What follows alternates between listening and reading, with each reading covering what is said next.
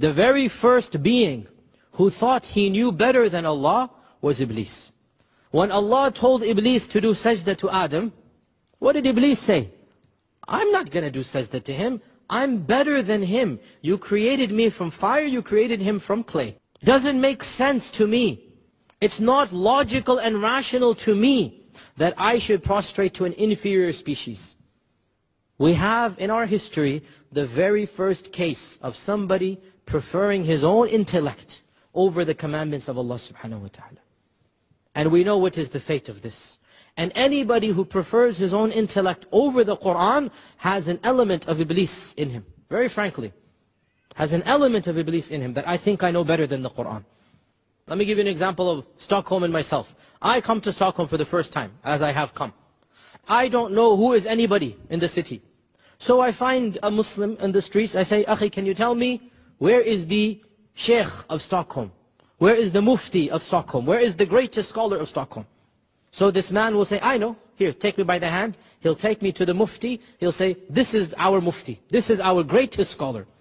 So I ask the scholar my question. The scholar gives a response. And he says, this is what you need to do. Then my guide will tell me, no, no, no, no. You cannot listen to the Mufti, he's wrong. And because I led you to the Mufti, I must be more knowledgeable than the Mufti. So now you need to listen to me instead of the Mufti. What is all of this example? In this case, the Mufti is the Qur'an and Sunnah. And this guide is the human intellect. The guide that leads us to the Qur'an is our aql. Once we are guided to the Qur'an, the role of the aql does not take supremacy over the role of the Mufti, the role of the Qur'an. You see the example here, right? And so Ibn Taymiyyah says, if this were to happen to you, you would say to the guide that you testified that he is the scholar of Stockholm. So now that you've testified, you have no right to disagree. Because you have testified that this is the Sheikh of the city. And the fact that you led me to the Sheikh does not make you the Sheikh. Similarly, the aql and the Qur'an. The aql leads you to the Qur'an. Once you know the Qur'an to be true, you cannot use the aql to reject the Qur'an. The aql tells you, if this is the Qur'an, I must believe in it.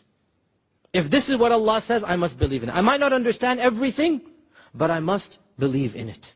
And this is not only rational, it is also what Islam itself demands. The intellect is a faculty, a sense that Allah has given us.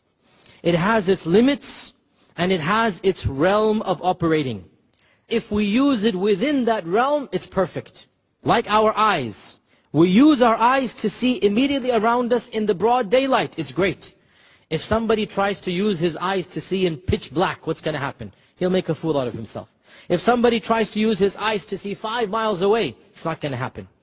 So the aql has also a role. It has a limited place. You use it within that place, and yes, you will go to the moon and come back. MashaAllah, tabarakallah. But if you try to extrapolate it beyond its place, and you start challenging the Qur'an, saying this doesn't make sense, this ayah is, astaghfirullah, nonsensical, this ruling is backward and uncivilized. Now you have taken the aql and taken it beyond. You're like a person trying to see in a black room, in a dark room. It's not going to happen. Also realize that for the non-Muslim, the purpose of the intellect is to be guided to Islam. And for the Muslim, the purpose of the intellect is to understand Islam, to challenge Islam. In fact, the very first verse of the Qur'an is what? Surah Al-Baqarah. الَّذِينَ يُؤْمِنُونَ بِالْغَيْبِ. You simply believe in the unseen. The Qur'an tells you many things that are beyond the realm of the intellect. The Qur'an can never contradict the intellect, but the Qur'an might astound the intellect with what knowledge it has. The Qur'an will bring knowledge the intellect can never have. For example, angels, heaven and hell. Scientifically, can we prove angels exist? No. SubhanAllah, forget angels. Can we prove our own bodies have ruh inside of it? Ruh, soul. Can science prove we have a ruh? Wallahi, you can invent any scientific apparatus, anything, and it will not be able to detect whether you have a soul or not. Yeah, subhanallah, if we cannot even detect our souls, are we going to then use science to derive everything from around us? No. Science has a role. Keep it in its role. Don't take it beyond its role. And we conclude by stating that Allah subhanahu wa ta'ala has gifted us and created our intellects amongst us. And He has also revealed our scripture. And the two of them are meant to be used in harmony. The two of them are meant to be used together as a cooperation.